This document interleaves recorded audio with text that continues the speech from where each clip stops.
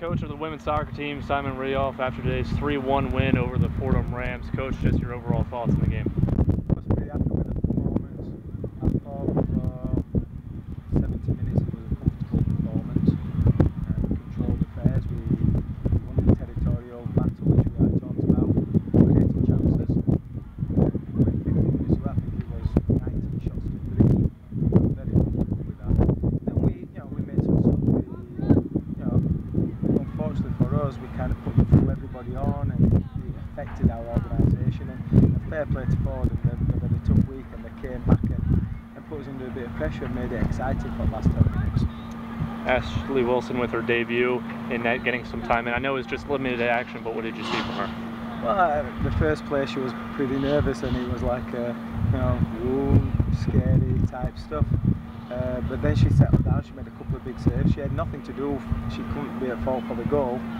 But a good 15 minutes and hopefully we can build on that going through the week.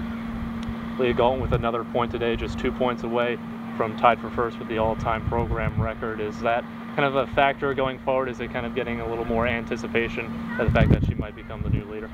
I don't think it's a question of might. She will be. She's just a special player. She's going through a little rut at the moment. Teams are kicking her everywhere and she's struggling with it. But she's going to come good again. Conference starts next week. That's when it becomes more exciting. And I'm sure she'll start banging goals in again. So we're excited for Leah. She had a couple of quiet games, but now she'll be ready to play. What were your thoughts on that play in the second half where she went down as Fordham defender was around her? Yeah, I don't know what happened. I thought the referee didn't control the game as well as he could have. I thought for that 60th minute to 70th minute, I think Fordham got frustrated, which is understandable. And they were bullying us a little bit, and that's when the referee has to kind of slow it down. So he allowed a lot of things to keep going on.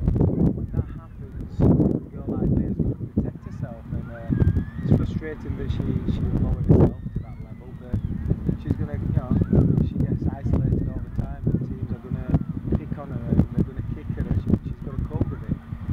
It's always a process. I'm sure she'll understand after the game that she shouldn't really have reacted, but she did, and it is what it is. You got 5 days to prepare for the first conference game against William & Mary. Number 23 in the country, what do you need to do to make sure that you're 100% going into that road match? It starts with, right now we've got to recover, watch some game film, prepare the team from Tuesday onwards, and hopefully get a good trip down there, nice night's sleep, and get ready to play the JD.